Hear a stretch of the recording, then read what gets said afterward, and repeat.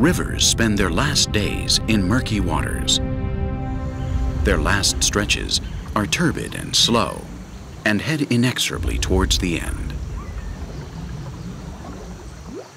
But it's precisely here, where its life ends, that the river's banks and water turn into one of the richest environments on the planet.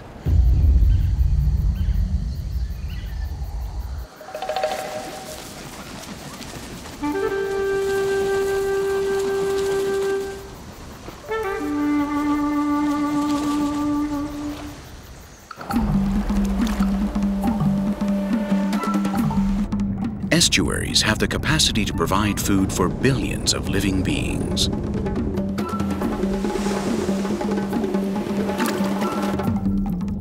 Fish, birds, and crustaceans are constantly moving in and out of the estuary's dominions.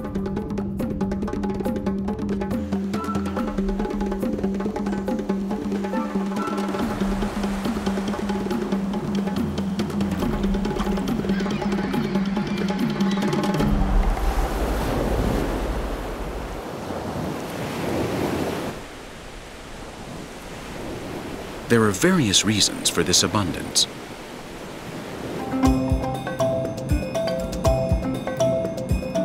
One reason is that this mix of fresh and salty water creates an attractive and ever-changing cocktail at the mouth of the river.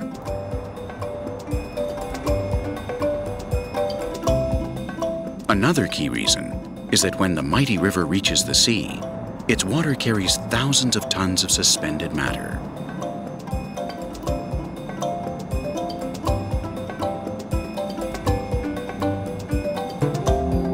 This is its final legacy, a rich food that is deposited on its banks and gradually dilutes as it penetrates into the sea. This enormous volume of floating matter is the base of the estuary's food chain.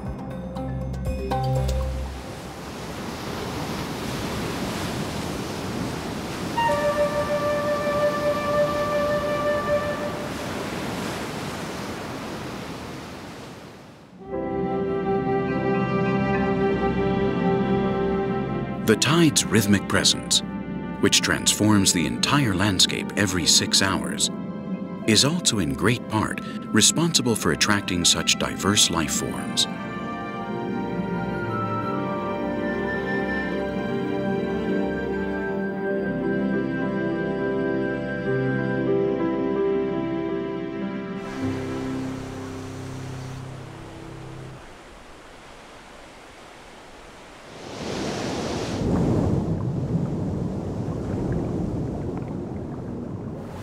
The smallest creatures are the most abundant and the first to take advantage of each opportunity offered on the mouth of the river.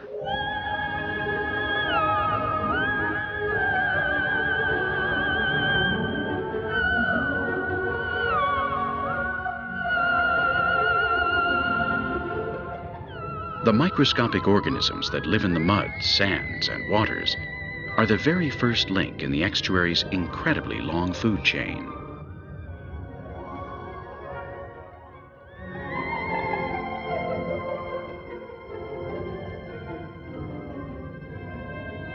These countless beings include worms, crustaceans, microscopic clams, and an amazingly wide variety of strange characters.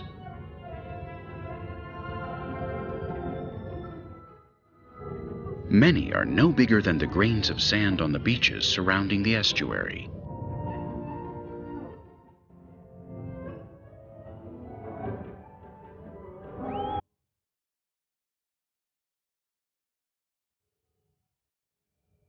These microfauna have enormous capacity to reproduce themselves and occupy every millimeter of the ecosystem, turning it into a sort of broth of life.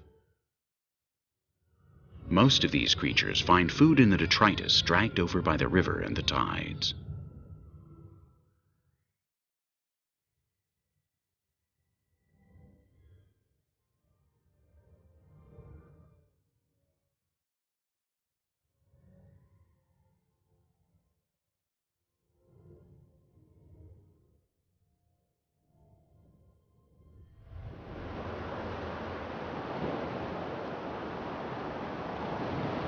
An ecosystem with such an enormous quantity of food can satisfy the needs of many different beings.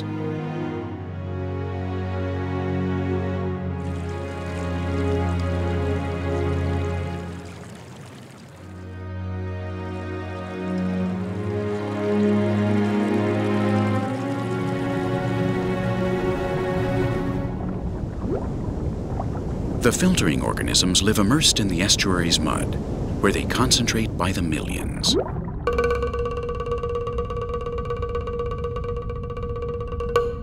This is true of mollusks such as clams, mussels, cockles, and curved razor shells.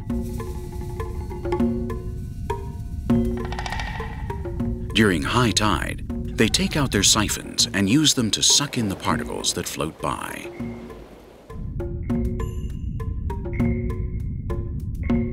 They don't usually move very far, but they can be very agile thanks to the muscular foot they use to bury themselves.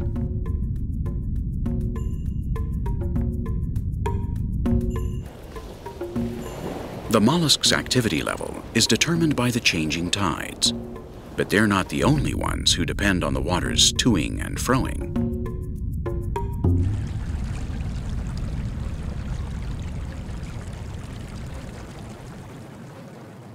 Different animals are active depending on whether the tide is high or low.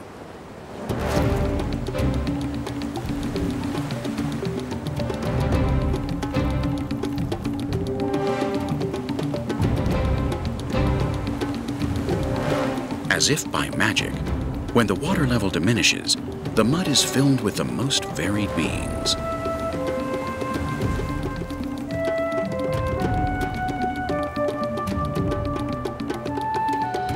Some animals live immersed in the sludge, and their bodies are perfectly adapted to this soft and doughy medium. The fiddler crab is one such good example. At the first sign of danger, fiddler crabs hide in the dens they dig in the mud, and they come out from the mud to eat whenever they can. Many crabs have evolved and adapted in order to live in the estuary's fine sediments. Their pendulating eyes peep out like tiny periscopes to scan the horizon, while their bodies stay buried in the mud. They also have large spoon-shaped claws that they use to grab food from the surface.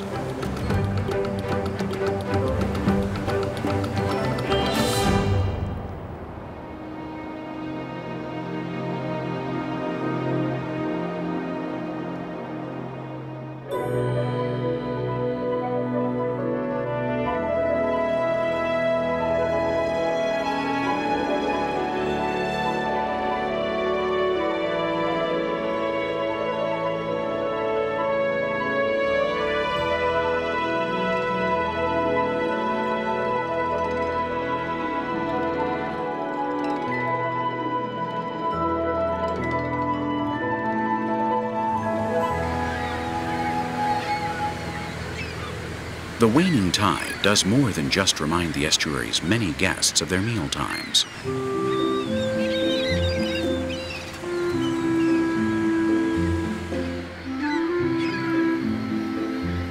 When the sea pulls back, there is plenty of fresh river water, which makes this a good time to clean one's feathers.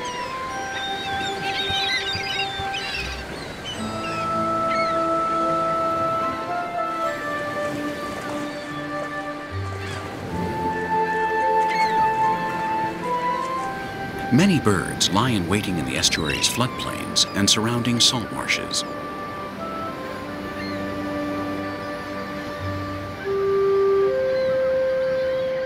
The birds here do not compete with each other.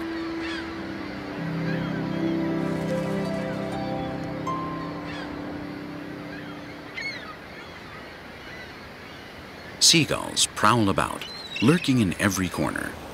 They are great opportunists who feed off offal and all sorts of small animals.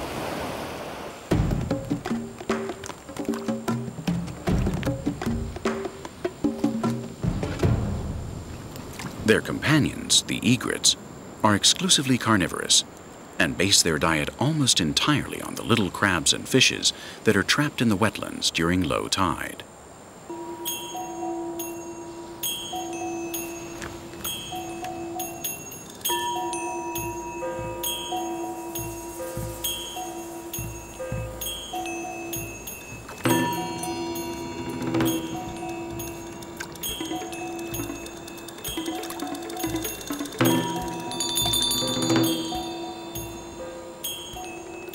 They know that they must take full advantage of the low water to fill their stomachs, and they dutifully do just that.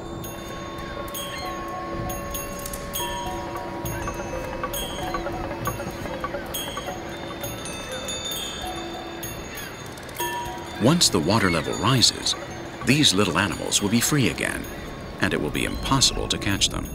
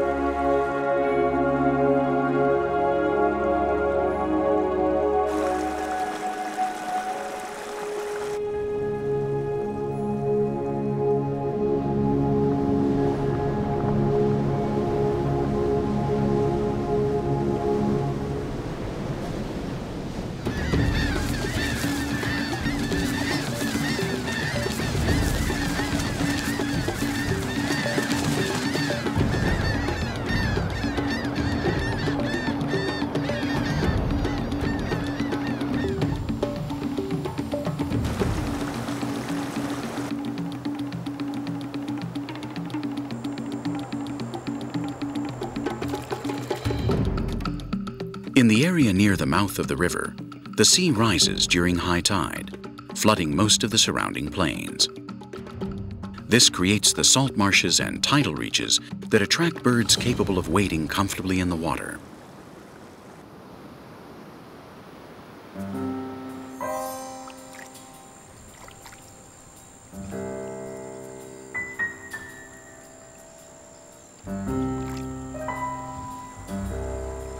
Such is the case of the roseate spoonbill that frequently visits estuaries and their surrounding wetlands.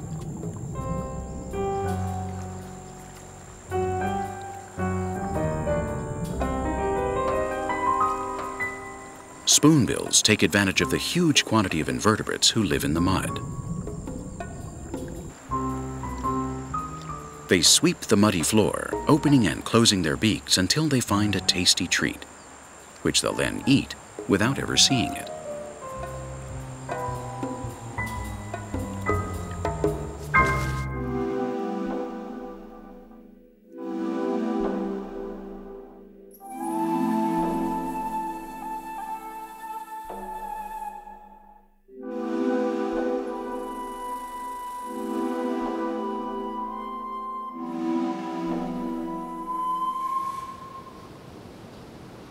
There is so much food that snails can sometimes gather in groups of over 1 million per square meter.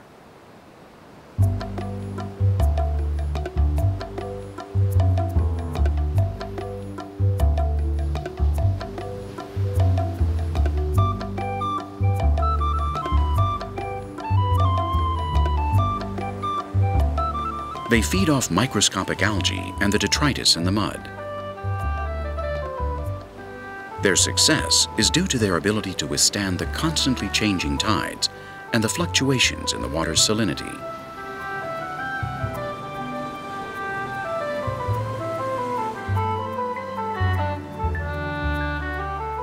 Along with bivalves and small crustaceans, snails are in turn a favorite dish for some frequent visitors to the estuary.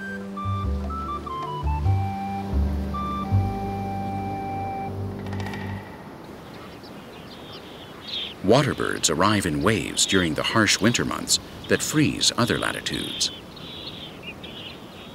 It's migrating season, And here they find a warm, generous, and hospitable source of water waiting. Multitudinous groups of waders thoroughly search the estuaries, salt marshes, and the coast for food.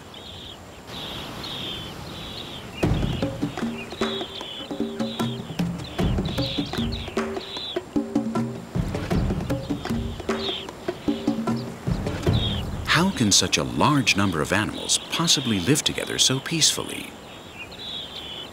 How do they share the pie so as not to constantly compete for the same morsels? The answer is in how their bodies are designed. Just take a moment to carefully observe their legs and beaks. Each wader frequents a very different area of the estuary depending on the length and shape of its beak or the length of its legs.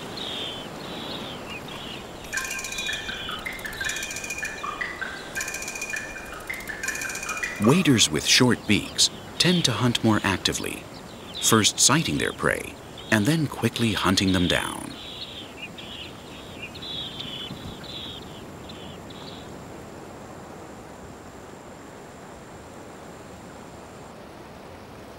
However, birds with longer beaks use them as a drill that they stick in the estuary's mud, and they find their victims using sensors at the ends of their beaks.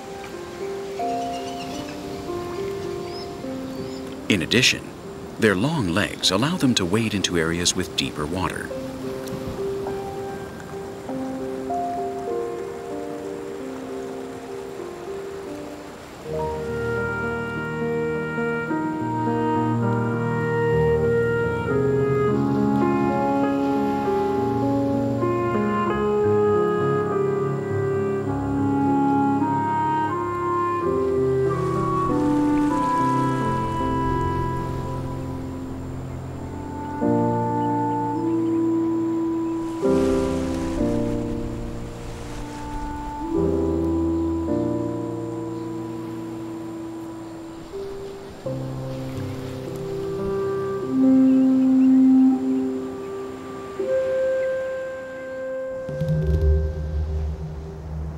The rising tide marks the next shift in the large restaurant that is the estuary.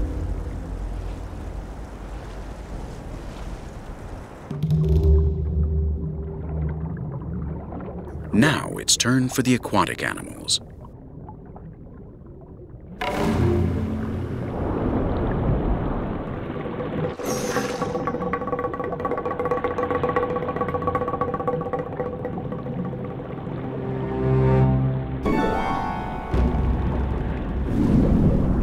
The estuary's turbid waters are the sturgeon's domain.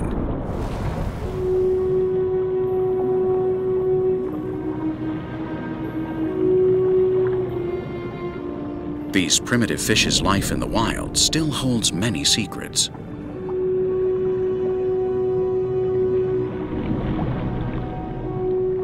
Sturgeons prospect the estuary's darkest and most shadowy territories, capturing all sorts of animals.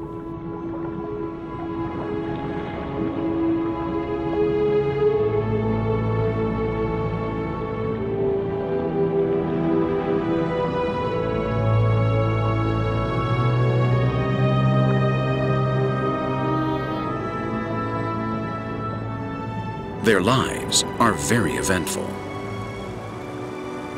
Throughout their more than 100 years of life, they don't just live in the turbid waters where the river and sea mix.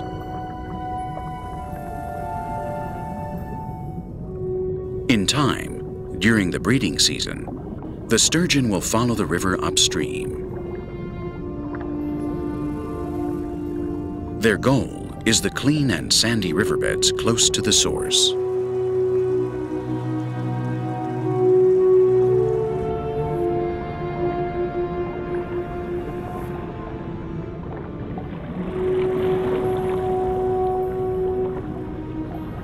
Sturgeons are solitary animals, but now they'll look for a mate to fertilize their eggs.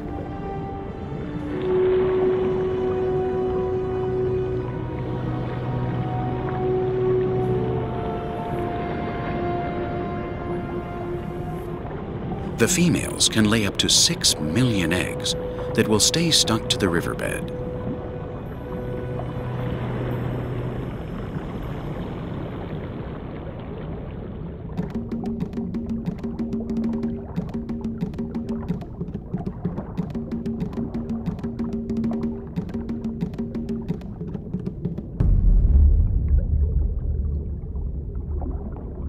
In little over a week, the eggs will grow to form tiny little sturgeons.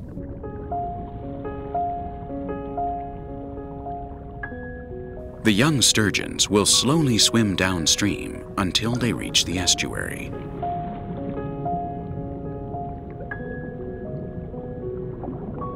It'll be a year before they even dare cross the river's limit and penetrate the dark and prolific life of its mouth.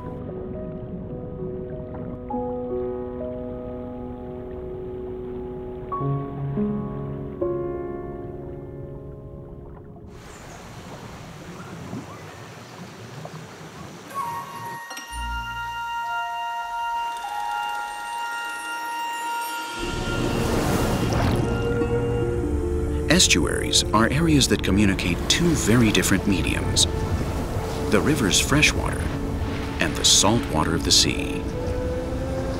There is often a difference in the salt content between the area behind the river and the open sea. Many beings are not capable of surviving this change in salinity.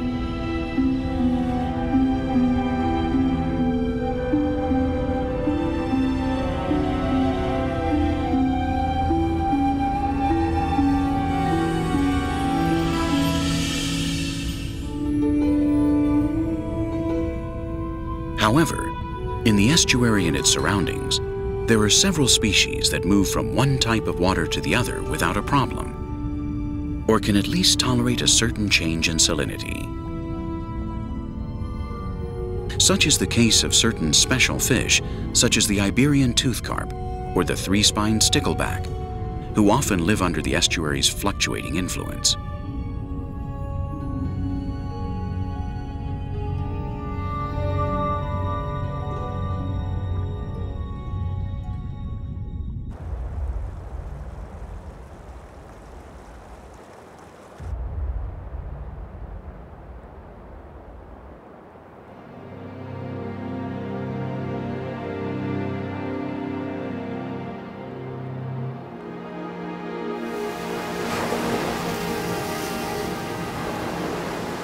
The water farther removed from the coast is also enormously rich.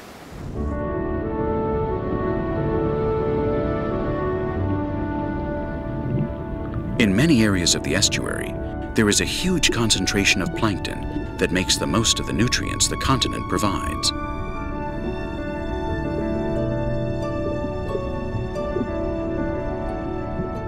The plankton, in turn, attract enormous schools of tiny little fish that are the continuation of an extensive and striking food pyramid that includes large fish, mammals, and birds.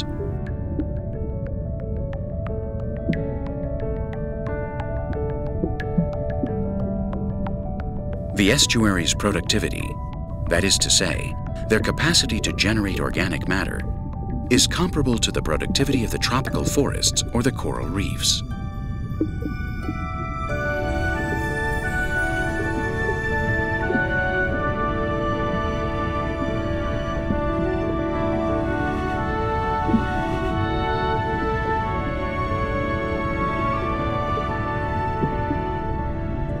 The estuary's wealth generously expands from the river's mouths throughout the sea. That is where the alliance between fresh and salt water gives shape to one of the planet's most diverse ecosystems.